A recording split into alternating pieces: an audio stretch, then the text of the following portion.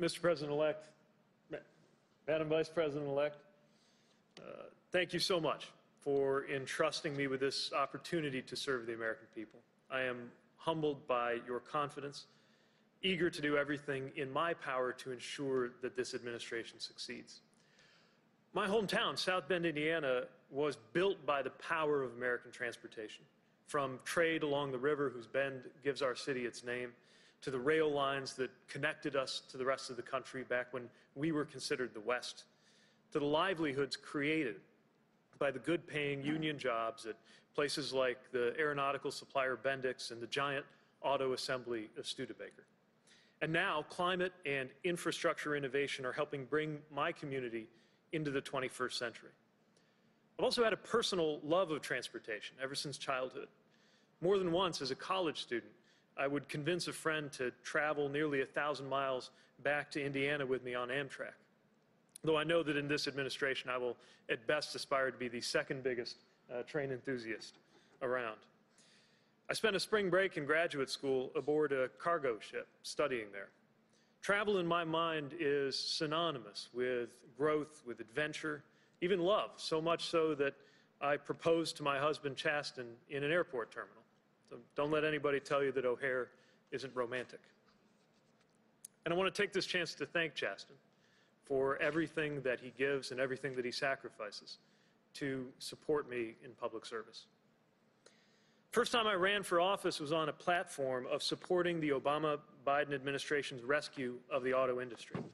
And when I did first take office as mayor, in a city fighting its way out of the teeth of the Great Recession, infrastructure was at the heart of our vision. We reimagined how vehicles and people moved through the city, unlocking new economic vibrancy in our urban core.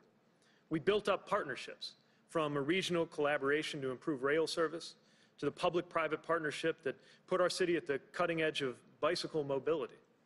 We developed new forms of support for lower-wage workers in their commutes and added electric vehicle charging infrastructure to help prepare for a more sustainable future. We also dealt with the challenges created by generations of often inadequate state and federal infrastructure funding. With just enough resources to replenish the paving of every lane mile of street in our city only every 100 years or so, I faced a constant battle with that natural enemy of all mayors, the pothole. And in a community where more than a quarter of our residents lived in poverty, we worked to fill in the gaps that were created when underfunded transit resources left too many cut off from opportunity just because they didn't have the means to own a car. At its best, transportation makes the American dream possible, getting people and goods to where they need to be, directly and indirectly creating good-paying jobs. At its worst, misguided policies and missed opportunities can reinforce racial, economic, and environmental injustice, dividing or isolating neighborhoods, undermining government's basic role to empower everyone to thrive. And now comes a historic opportunity. This administration can deliver policies and resources that will create jobs, rise to the climate challenge, and equitably serve all Americans, all while continuing to ensure the safety of travelers and workers alike. America has given this administration a mandate to build back better. And step one in building back better, literally, is to build.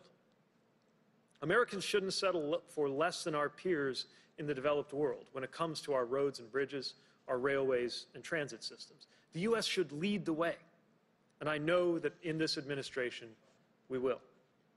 We'll bring together leaders and communities from every corner, labor and business, left, right, and center, urban and rural, communities of color, tribal nations, mayors, counties, states, everyone who has a stake in American infrastructure to design a better future.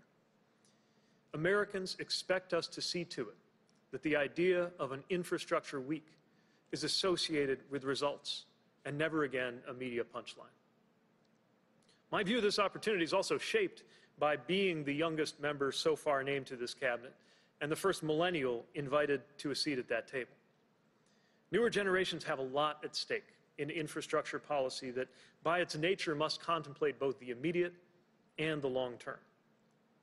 The question of how America will look by the middle of this century, the competitiveness of our economy, the security of our climate. For me, this isn't academic, it's personal. I'm also mindful that the eyes of history are on this appointment, knowing that this is the first time an American president has ever sent an openly LGBTQ cabinet member to the Senate for confirmation.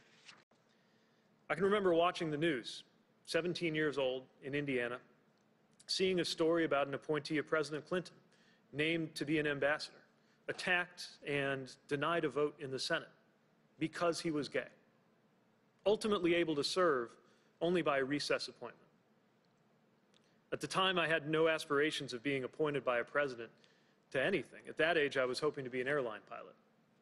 And I was a long way from coming out, even to myself, but still, I watched that story, and I learned something about some of the limits that exist in this country when it comes to who is allowed to belong. But just as important, I saw how those limits could be challenged. So 2 decades later, I can't help but think of a 17-year-old somewhere who might be watching us right now, somebody who wonders whether and where they belong in the world, or even in their own family. And I'm thinking about the message that today's announcement is sending to them. So thank you, Mr. President-elect. Thank you for honoring your commitment to diversity with this administration that you're assembling.